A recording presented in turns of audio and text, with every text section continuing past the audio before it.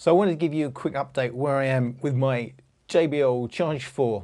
Now I did say in my original video, my initial impressions were favourable. In fact, they were more than favourable. I quite liked it a lot and I thought it was a decent upgrade over the Charge 3. I did say, by the way, my opinion can very well change.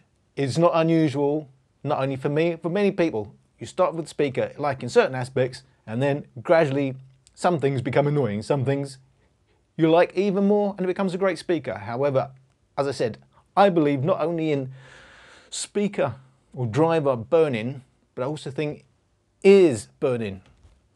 There's my opinion, there's my theory. Because your opinion of the speaker does change as you trial it, as you listen to more genres, different volumes. And I want to give you an update because I did say in my original video, yes, it's great, and I'm saying, yeah, go ahead and buy it. I'm now tempering what I said. I still like it, but I only like it for 30 minutes. Let me explain. I like it for 30 minutes because it's got the typical in-your-face, what's become the stock tuning for JBL. It's what I would call a bit of a smiley face, although not really, not over the top. However, in listening to it, what you get overwhelmingly is that bass, is the low end, which is really pleasing for the first 30 minutes and then becomes a little bit wearing if, as in this case, it's a mono speaker. There's no real dimensionality to it. There is no real detail. You can pick out instruments and vocals, come forward, yes, but there's no peering into the music. There's no analysing your music as such. Now, if you just want it for a party, great. It's a good speaker, better than the Charge 3 for that. But if it's for a longer listen, if you like the Charge 3 for what it was, which was more of an easy listen, you know, a bit more mellow. It wasn't the boosted treble, the boosted, in fact, almost no treble, let alone a boosted treble and a boosted bass. It was sounded more balanced. To me, more mellow and pleasing, and it sounds great as a stereo pair. Now, the Charge 4 isn't quite like that. It's a little bit more accurate, but it's wearing. There isn't the detail. It's not quite got the clarity, although it's got very nice forward vocals. Hasn't got the clarity of the Charge 3. Now, I'm only giving you an update because I'm tempering what I said originally. I don't want to give people the wrong idea that I just think it's the better speaker than the Charge 3 and it's end of chat. I have found it a little bit wearing and I've gone back to the Charge 3 for a longer listen. It is fun. It is a party speaker. It's probably better outdoors. However, the big thing about why I wanted to do this video is because I was absolutely staggered and gobsmacked and outraged that yes, what I thought could never, ever, ever happen again. The Charge 4 is not as loud as the Charge 3. I haven't tried it powered up on USB, but on battery, Charge 4 does not go as loud as the Charge 3 by a considerable margin. I was staggered. And I'm saying that because that's what happened with the Extreme 2. I did not think that would happen again. And when I did my initial impressions, and that's, please, some people have been saying, well, thank you for your review. It wasn't a review. My review will be down the road and it'll be on a video that says, this is my review. That was my first impressions because I know my impressions changed. Yours may not ever change from the first time you hear a speaker, but for me and for a lot of people, as you listen and as you have longer with it, more genres, your opinions do change. So I still like it, but with the condition that not for a prolonged listen and not for a relaxed listen. As I said, I'm going to get on to a proper comparison. That wasn't a review the first one, and that's not a review this one. This is my update. This is where I am with the speaker.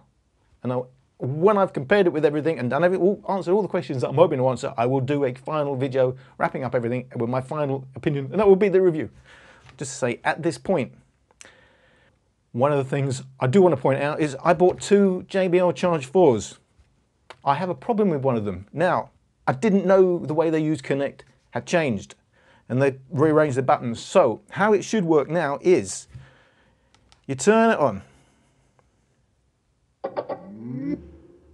It makes connection with your Bluetooth. The Bluetooth light comes on. When you want to use Connect, and how you will know Connect is on, is you press Connect, the surround lights up. Now, I want to point out that because my other JBL Charge 4 does not work that way. So, yeah, it tells me when Bluetooth is connected. By the way, it doesn't tell me if it's active with my phone. You see the light, the Bluetooth has come on. It tells me Bluetooth is active, but it's this is the one that's connected with my phone. But if I want to use Connect, I'm assuming this is 40. The light is not coming on around the JBL Charge 4. So if I'd only bought one, I wouldn't even know it was 40. Just to say, it should look like that with a surround when in Connect mode.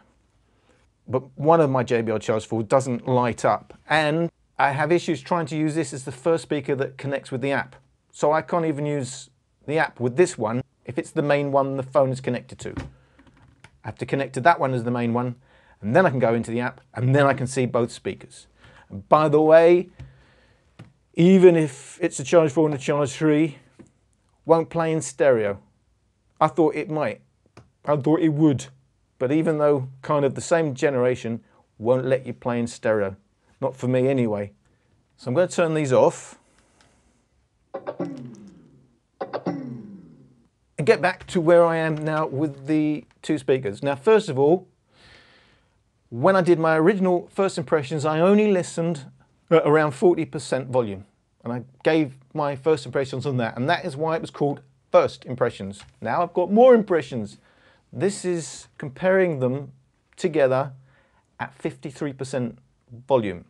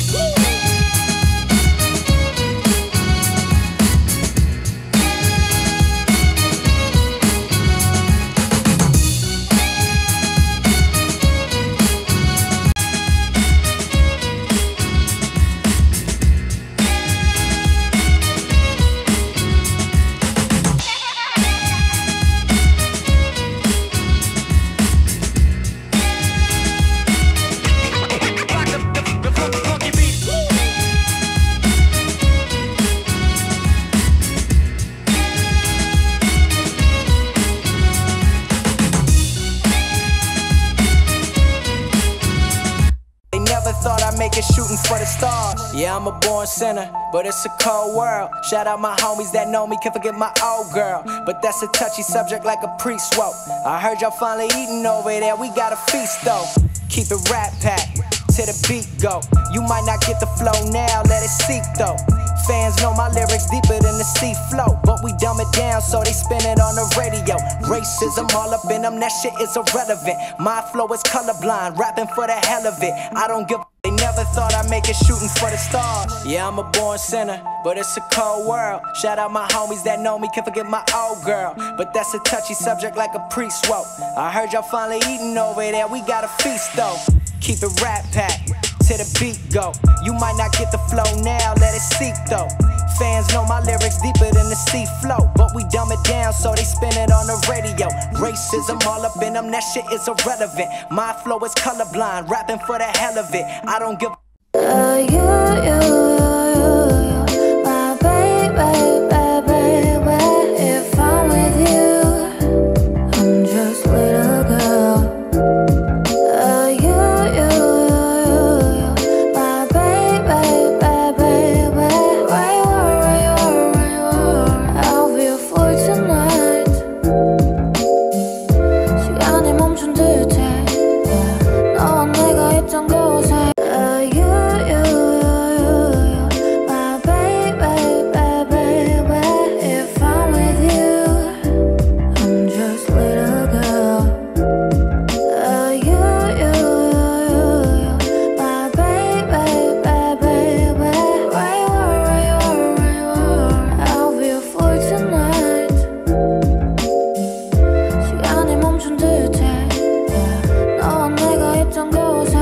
looking at the Charge 4 versus the Charge 3, playing them both at 53% volume, they do actually play around the same volume. The difference is in how the sound is spread. So the Charge 4, the Charge 3. So the first thing I can see that surprised me against an actual listen, the Charge 4 actually looks slightly more mid-focused than the Charge 3, which doesn't really sound like that in reality. I think this is down to the fact that the Charge 4 is a much thicker and fuller sound.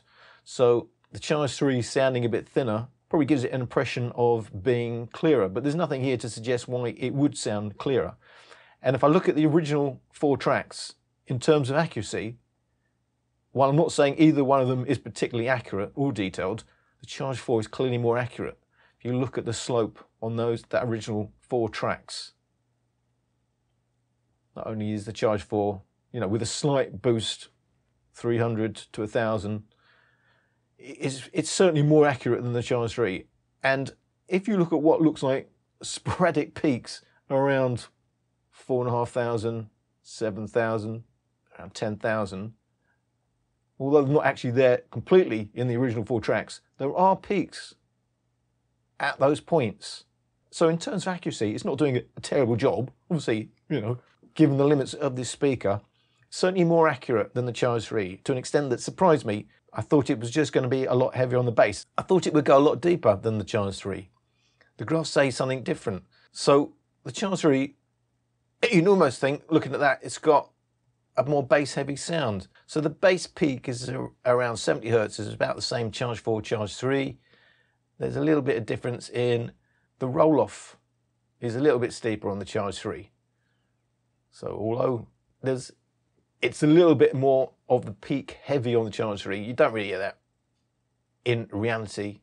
And the Charge 4 does have a slightly slower roll-off. The main difference being when you take the bass as a whole. So if you take the bass as being from about 250, 300 Hertz, which is upper bass, down, and you look at that point onwards, so 300 down to the bass peak, as a whole, there's a lot more in the Charge 4, and that's, I think, it's the upper bass is where it really gets its bass-heavy sound in comparison to the Charge 3, because upper bass is not the strong point of the Charge 3. Certainly the kind of the mid bass, but the upper bass is completely lacking compared to that peak. So if I'm looking at trying to explain what I hear and what I'm seeing as the differences between the two, the Charge 4 has a fuller bass when you take the entire spectrum of the bass into account, not just bass peak.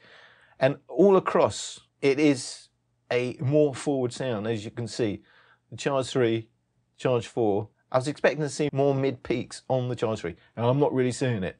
I can only imagine the reason why, in reality, to me, the Charge 4 is a little bit more tiring to listen to than the Charge 3, although it's clearly more accurate and it's clearly a fuller sound. I think it lacks details, and I think that's what's probably, it's just all you're really getting is the bass, and while you're getting the sound, you're not getting much detail.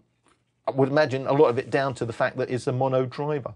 So kind of was my first impressions. However, on a quick listen, I didn't really get how actually the Charge 3 does sound clearer. Sounds more anemic on A/B listening. That's why on A/B listening, the Charge 4 does stand up well because it's a fuller sound. It's got a really pleasing bass. It's the bass you keep hearing, and yes, it's pleasing and it's full. But on the long run, I found it a little bit over-egged. However, did seem quite accurate. I'm just saying for me and listening, and listening is not the same as looking at a graph. It's just helpful. I just find it all interesting. But the main reason for the video, the main reason I'm saying, oh my God, JBL, what have you done? At maximum volume.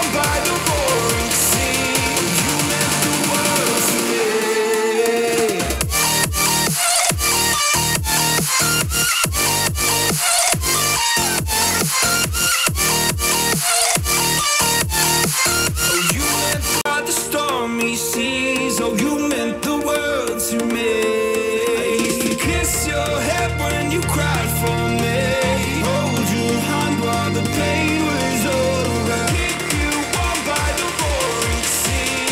You meant the world to me.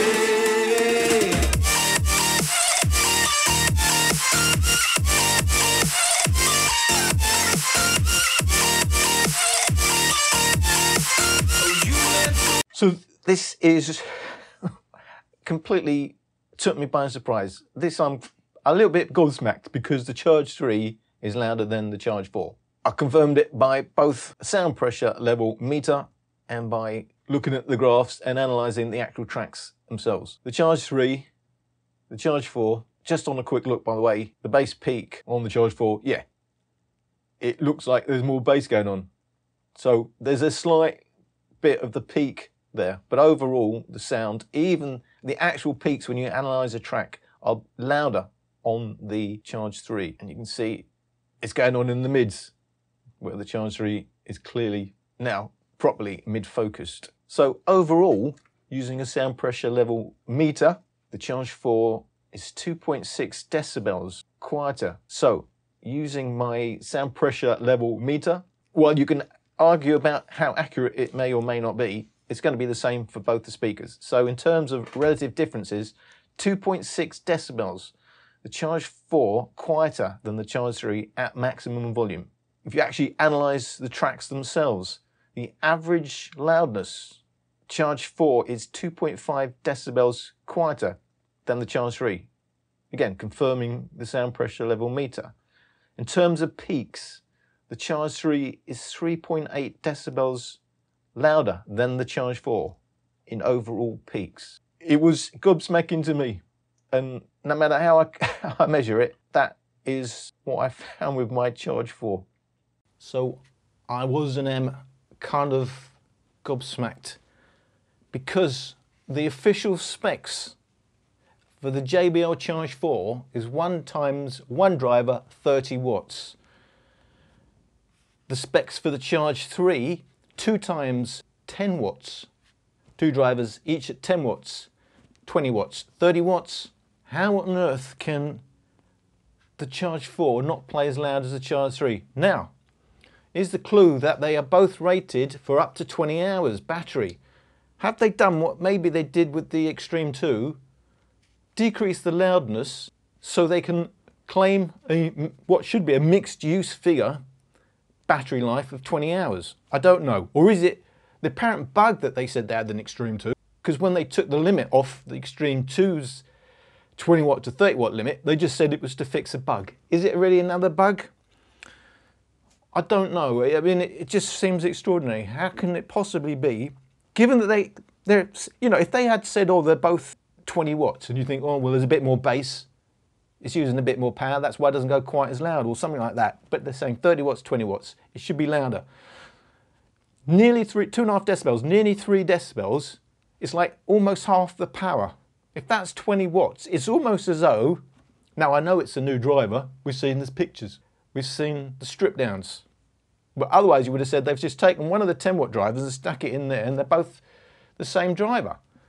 Doesn't make sense. Anyway, I just wanted to give this interim video to say, blimey, something to consider if you're looking to upgrade your Charge 3 to the Charge 4. If you play it a lot at maximum volume, and of course it doesn't sound great at maximum volume, but it's okay, it's just that you're losing almost all the bass.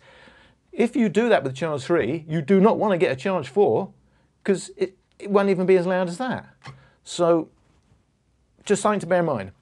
I find it a bit tiring, but if you don't listen like I do, if you don't have my taste, you may well like the bass heavy sound, but there is a little less clarity than you had with the Charge 3, but it's a fuller sound. It's more accurate, no doubt about it, but it doesn't go as loud, and I find it a little bit tiring. These are things to take on board if you're going by my opinion, and if you're looking at my personal reviews, then what appeared to be a great big thumbs up in my first impressions, and I still think it's a kind, you know, I can't say it actually replaces. If they called this the Charge 3.5 or something, fair enough. They're two different options, two different speakers. But given that this is supposed to be replacing that, I think really something that's replacing something should at least have the same sound tuning. It doesn't have the same tuning as the Charge 3. You could argue it's better, but it's different. It's not as relaxed. So that's my interim till my next one. You know, and I will be going on to compare it with how does it sound with the Flip 4 and all the others, and 2 of them against the Extreme and in stereo party mode. Down the line, there's a lot to do. I'd like to answer them when I get time. I just wanted to give you my interim thoughts, because maybe I was a little bit too thumbsy uppy in my original video. So now it's like, you know. So I think it's a decent speaker. If I'd never heard the Charge 3, I'd think, not too bad. Quite a lot of bass, isn't it, for the size? But you know, it doesn't go quite as loud as I'd like. But that's where I am at this point in time. So please continue to look out for my other videos where I will give you more updates and try to answer, you know, the questions that people are asking, and I'd like to answer myself, just like I did with the volume. I couldn't believe 2.5 decibels.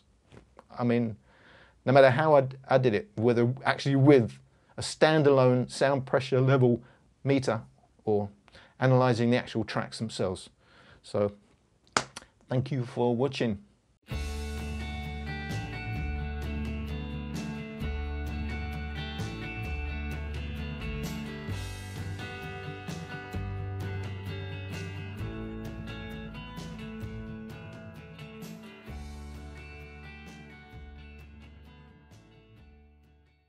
UK